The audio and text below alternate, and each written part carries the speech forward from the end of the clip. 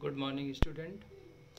This is your e-learning classes from VVS School and College, Sukuti, for class 7th, and today I have to explain you how to solve chapter 3 and exercise 3.2. In this exercise, we know how to solve multiplication of a decimal by a whole number. To multiply a decimal by a whole number, some examples are there. 9.2 is a decimal, multiply by whole number 3. We want to multiply 9.2 by 3. So first we write the decimal number without decimal, and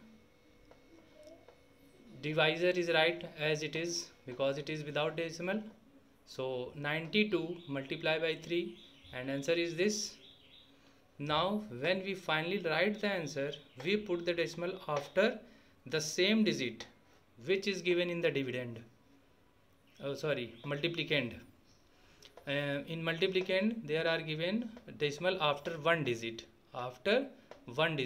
So we write the decimal in the answer after one digit, like that. And in second example, this is your multiplicand 16.7623 multiply by 2. So first we write the number without decimal, like that, and multiply by this 2, and answer is this. And when we write the finally answer, we put the decimal after the same digit what is given in the multiplicand. There are given 1, 2, 3. After 3 decimal is given, so we put the decimal after 3 digit 1, 2, 3. So in the same process we can do many different type of multiplication sums. Now how we multiply multiplication of decimal by 10, 100 and 1000. How we multiply a decimal number with 10, 100, 1000, 10,000 and so on.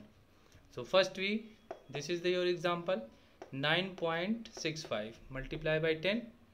If you want to multiply by any number by 10, 100, 1000 and so on, so first we write the number without decimal and multiply 10, and when we multiply any number by 10, so we increase 1 0 after the given number.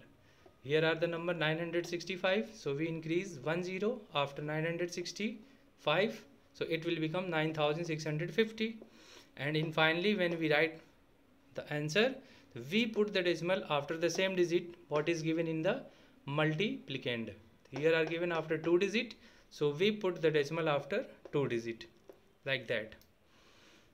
In second examples, here are given the number is 296.175 multiply by 100.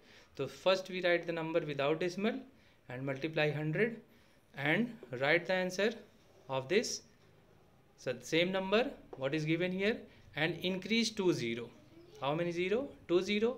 So we increase 2 0 here, and in finally when we write the answer, we put the decimal after the 3 digit because here are given the digit 1, 2, 3. The decimal is given after 3 digit, so we write the decimal after 3 digit 1, 2, 3. Okay, you have to understand. And in this process and by the same process, we have to multiply more than 100, 1000, 10,000 and so on by increasing the number of zeros what is given. Okay, thank you, have a nice day.